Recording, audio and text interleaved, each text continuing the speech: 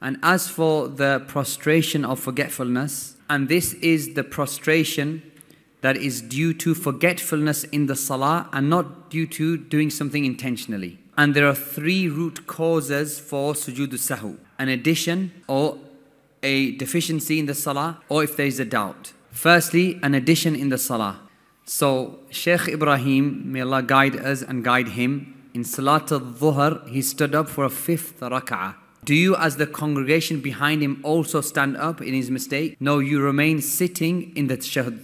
And then you remind him or notify him by saying Subhanallah. But don't cause chaos in the masjid, a rebellion in the masjid. So there's no need for the person right from the back to say Subhanallah and shout out. The one who is at the front who said Subhanallah is sufficient. Naam. In Masjid al-Nabawi al-Sharif and Masjid al-Haram al-Makki, and the people are standing far away from the Imam, and they are so far that they cannot even see the first rak'at or the first rows, and they still shout out Subhanallah. Why? Just to tell the people, look, I'm focused, I'm on it. So the Imam, if he stood up for the fifth rak'ah, you remain sitting in the tashahhud and you say Subhanallah. And as soon as the Imam realizes for certainty that he is now making an error and he's in the fifth rak'ah, he sits down immediately without doing or saying anything, not even a word. And then the second cause of sujood sahu is a deficiency.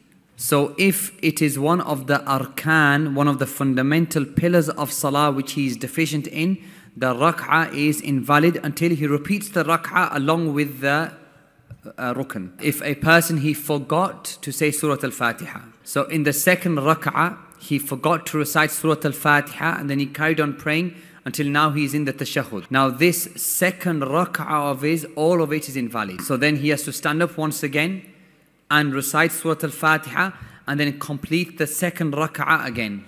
And then the third root cause of sujood sahu is a doubt. And this we will come to. When does a person prostrate for forgetfulness? The ai with us, the imams, they most of the times they perform sujood sahu before the taslim so as not to confuse the people.